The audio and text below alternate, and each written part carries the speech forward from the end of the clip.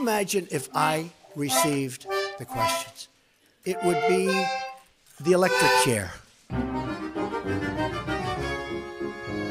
The first thing I thought of when I heard about it is, how does the press get this information that's classified?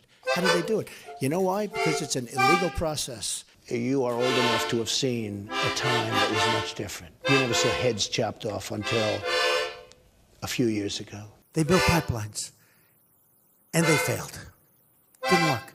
They paid millions and millions and hundreds of millions of dollars to consultants and lawyers, and they failed. I asked, what's going on in Chicago? Right? What is going on? There's no excuse for it. I think it should be. I think it would be frankly more interesting. I know how good everybody's ratings are right now, but I think they'd actually be better. How are the Republicans going to finally get together?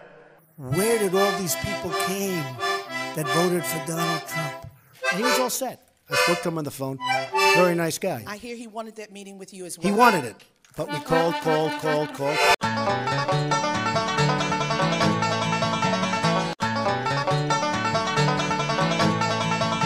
That made you laugh, please press the thanks button and buy my team a coffee.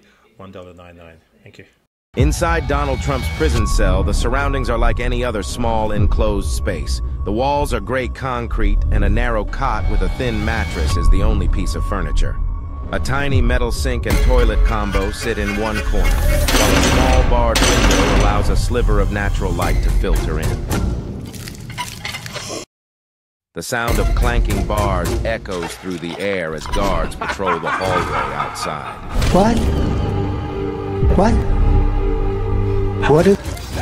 President Trump is 76 years old. He will die in federal prison.